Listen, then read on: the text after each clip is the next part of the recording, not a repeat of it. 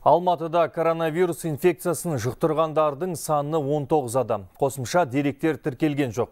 Бұл туралы бүгін қалалық Қоғамдық денсаулық басқармасының жетекшісі Тілеухан Әбілдаев мәлімдеді. Сондай-ақ қаладағы Сұңқар тұрғын үй кешені кеше түннен бастап оқшаулануға алынды. Біздің тілшіміз Ұлан Нарымбек қазір тікелей эфирге қосылуға дайын. Ұлан, қайырлы күн, тұрғындардың жағдайы қалай? Қайырлы күн, Әнуарбек.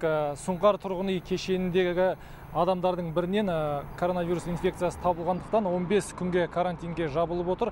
Инфекция жұқтырған науқас қазір ауруханаға жатқызылып, онымен тығыз қарым-қатынаста болған адамдар оқшауланып отыр. Қазір ғимараттың айналасында арнайы күзет қойылған. Полиция қызметкерлері мен ұлттық ұланның жауынгерлері бұл жерде күндіз-түні күзетуде. Сондай-ақ кеше түннен бастап санитарлық қызметтің мамандары да дезинфекциялық жұмыстарды жүргізуде. Енді кешенінің тұрғындарына далаға шығуына немесе қонақ күтуіне болмайды. Тіпті кешенінің астындағы паркингке де түсуге тыйым салынған. Сондай-ақ осы кешенінің айналасында тұрған тағы 3 үйде карантинге алынып отыр.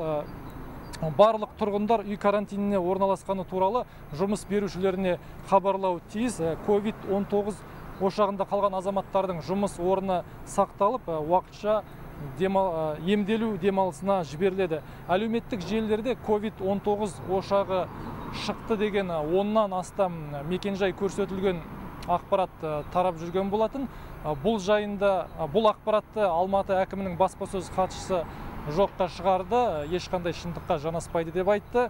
Сондай-ақ жасанды демалдыру аппараттарына қатысты да әртүрлі әңгіме болған. Бүгін қаланың бас дәрігері бұл мәселе жөнінде де мәлімдеме жасады. Жасанды демалдыру аппаратына қатысты ақпарат бергім келеді. Бұл аппараттар Алматы қаласының медициналық ұйымдарында жеткілікті мөлшерде бар. Қалалық емхана ауруханаларда 479, республикалық ұйымдарда 100-ден астам осындай жасанды демалдыру аппараттары бар екенін жеткізгім келеді.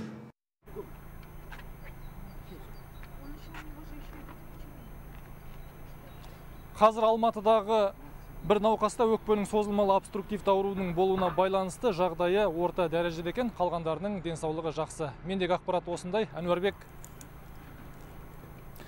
Рахмет, құрметті көрермен, естеріңізге сала кетейін, тікелей байланысты Алматыдан әріптесім Ұлан Нарымбек болатын. Біз әрі қарай жалғастырамыз.